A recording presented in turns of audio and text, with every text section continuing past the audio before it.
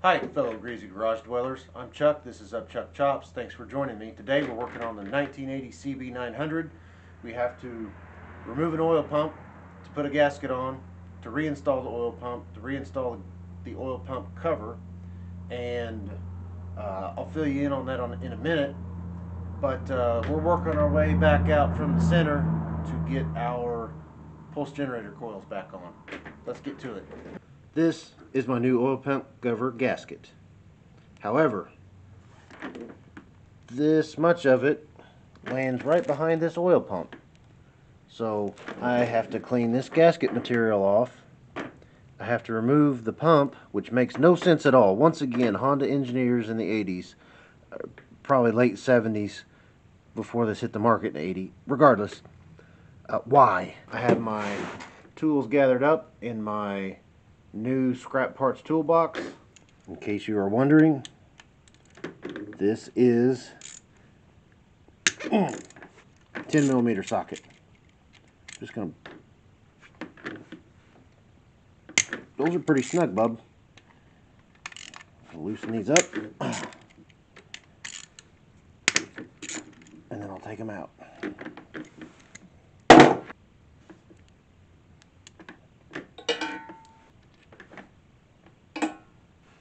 I am laying these right to left in the order I take them out.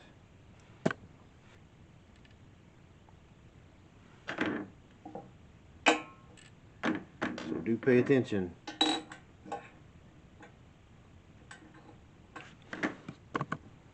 The first bolt I took out on the bottom right is just the tiniest bit longer.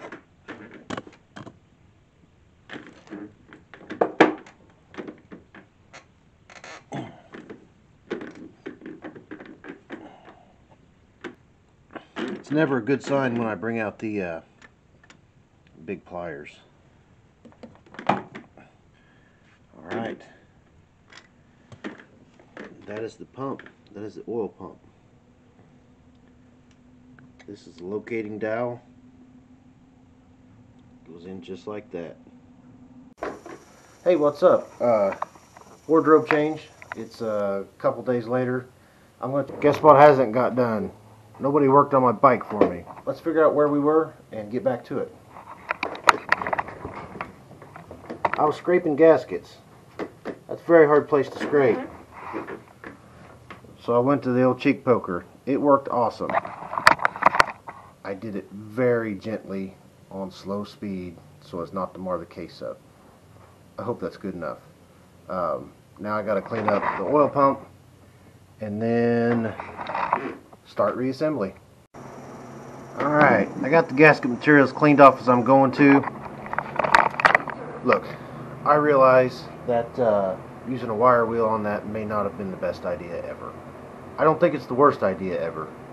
Someone's going to see it and go, oh no, you can't do that, but I don't think I gouged it any worse than what I would have digging at it with this thing. It's fine. It had been stuck on there for over 40 years. It'll be alright. So, I have my new gasket in position. It hangs on the shift lever. You got to make sure those gears mesh in. There it goes. Did you see how that seated? Means my gears were lined up. Looks like Loctite on there. It's probably not a terrible idea.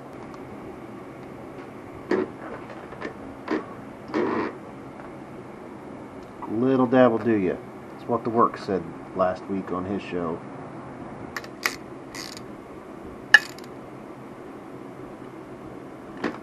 I'm not killing these bolts. I'm using a 1/4" ratchet and I'm holding it by the head. I don't know what the torque spec is, but I'm certain that's not too much. So that is oil pump removal and replacement on a 1980 CB900. We're finally putting the pulse generator back on the CB900. The whole reason I had to take out the oil pump is to change the gasket behind it, because I had to take the covers off to get what I believe is the neutral switch indicator out to get the rest of this unit out. I don't have this style of electrical connector. So what we're going to do for now, we'll clip this off, run it through the boot. There should be enough extra to do everything. Alright, here's the deal. I don't remember how that, and all that fits together. It's been too long. That's the bummer of when things happen and you don't get in here for several days. So I'm going to have to do what I started this YouTube channel to do, sort of. Go back and look at my notes, see how this thing came apart. I do have the book, but that doesn't always show me the whole story. Went back and watched my videos, had some dinner, came back, did a little thinking, and I remembered. This is how the pulse generator gets mounted. These bolts have washers that grab the edge of this in here. It slides over the shaft. This clip holds down the wire. This wire sits in this slot. One wire goes over here to the I don't know spot that I have to put a new clip on, and that's kind of how that plug gets routed. And I slide this together like something like that.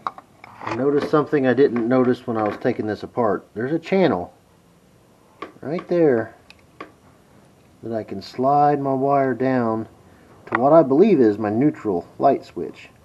Here's a little trick I learned back in the day building houses. Here's my thought. I can snake my wire up and through. Can you see my train of thought? You see what I'm going for there? A little nub. They say if there's no video, it didn't happen, or pictures. I fished this copper wire through from there to there.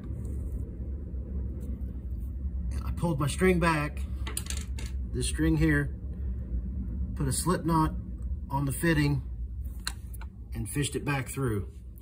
Thanks for watching. Like, comment, subscribe, do all that cool stuff.